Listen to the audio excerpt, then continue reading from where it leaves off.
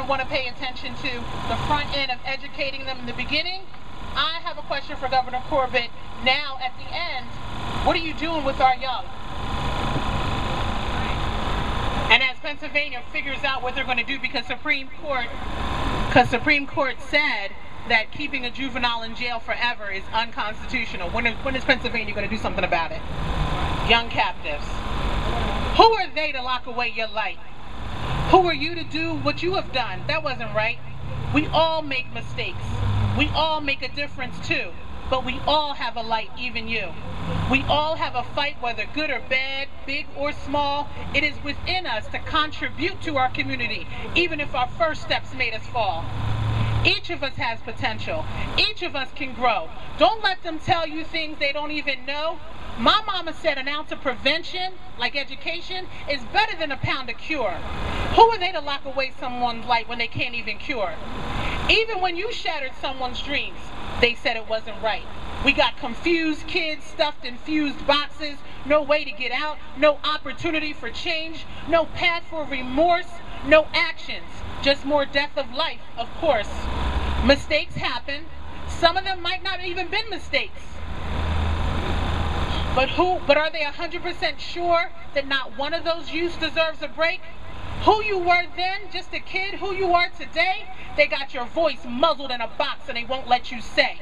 We don't have finite knowledge. We can't fortune tell, can't see who's rehabilitated and who's not behind a jail cell. What is part of social action? What if part of our community growth is to come face to face with what was taken and create a retributive oath? What if you're the one that's needed to identify the change? What if you can remember what was breeded in you so that a younger version of you won't do the same? I ask, who's going to change as we're pointing kids at fingers? Who can kids blame? Did we do everything we were supposed to do way before the lifetime jail cell? Everybody knew that boy needed help. Everybody in the neighborhood could tell. Okay, let me settle down and redirect and reflect. Let me ask these kids that are in these boxes, who was your mentor? No answer. Who did you trust? No answer. How did you build a plan for your life when your life became too much? No answer. Do you still laugh in there? Do you still play? No answer. Will they let mama touch your face on visiting day? Do you feel loved on Thanksgiving without meddling questions from uncle? Do they let you daydream, or do they protect you from more violence? Do they know that you're more than what you seem?